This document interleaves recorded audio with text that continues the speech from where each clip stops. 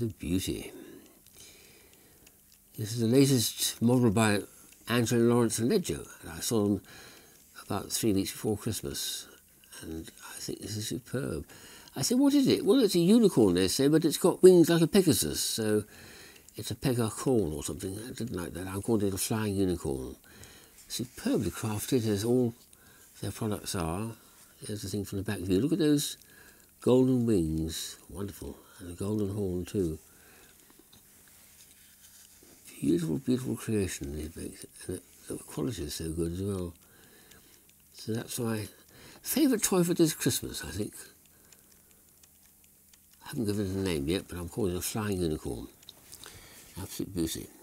So I received a number of Christmas presents this year, but these are my favourite half dozen which I'm going to show. That's probably the best of them, I think. I think the second best is probably this one, which a friend of mine found in Paris. It's one of these magnetic rail things, which when you set it spinning on the inside, it performs quite nicely, actually. And I set it spinning and start going round and round and round and round and round. It's got a centrifugal switch, so it only switches on once it's spinning fast. But he said that the man in the shop said you ought to also try spinning on the outside of the rail. That's on the outside of the rail, and set it spinning like that, because then, if you're careful with it, you can get it independent. You can get it knocked off and just spin like a spinning top. Oh, do it again. Get some small speed.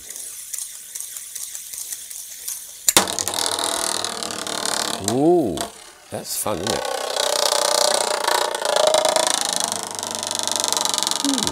Bit noisy too, but nice one. So I think that's probably my second favourite toy for the year. Very nice for Christmas. Then completely unexpected, I came across this wonderful one. It was a jigsaw puzzle, very easy to do, took me about half an hour. But it's the periodic table, which I love. Ever since my school days, I've enjoyed looking at the building bricks of the universe. I mean, 10 years earlier, I was 14 when I first came across this. I was making building bricks simply out of bricks. But 10 years later, when I started school, I started discovering the periodic table. And I take a great delight in this because there's several features here which I hadn't seen before. For instance, did you know the yellow ones, which is a new feature, I think, of the periodic table for nowadays, are all the semiconductors? Well, you can, silicon and germanium obviously are there, but did you know boron and tellurium are also in that family? Yes, I didn't know that at all. Extraordinary. It's got a missing piece.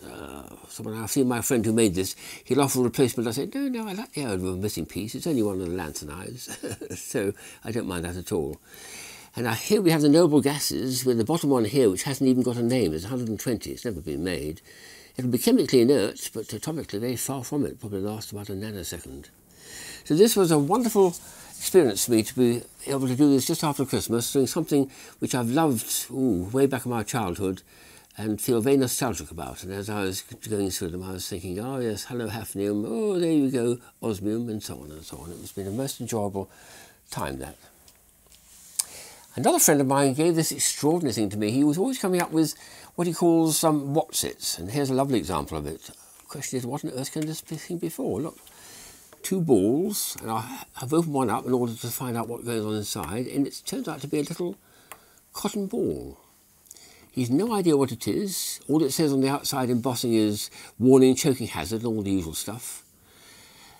And what was I supposed to do with it, or whatever, I have no idea, and he didn't know either, and it was just picked up from recycling, so he's got no packaging to go with it. So any ideas out there, what on earth these silver balls with a sort of band of, you click them together and all these little tabs then makes it form a proper little sphere. Well, what can that be used for? Some very purposeful idea for it. I don't know what it is. Here's one that I got from a colleague, which he found in Berlin. It's a ramp of wood with one of those little things that goes down the ramp. It features a cat who's chasing after a mouse. So here he goes, down the ramp. Chase, chase, chase, chase, chase, chase. Oh, has he caught him? I don't know. He's still chasing him. Chase, chase, chase, chase. Isn't that beautiful? That was from a Christmas market in the middle of Berlin. And very, very recently, so that goes into my collection of gravity toys, and it's an absolute beauty, that. I'm very pleased to have received that. And the last item is something that one of my brothers gave me at Christmas time. This is very nice indeed. It's a nice warm scarf, and I can wrap it twice, I don't need to. But it's got, look, it's got batteries inside it. And when you turn it on, well, something happens. But I'll have to dim the lights to show it properly. So I'm wearing a scarf, and at the appropriate moment, I push the button and turn it on.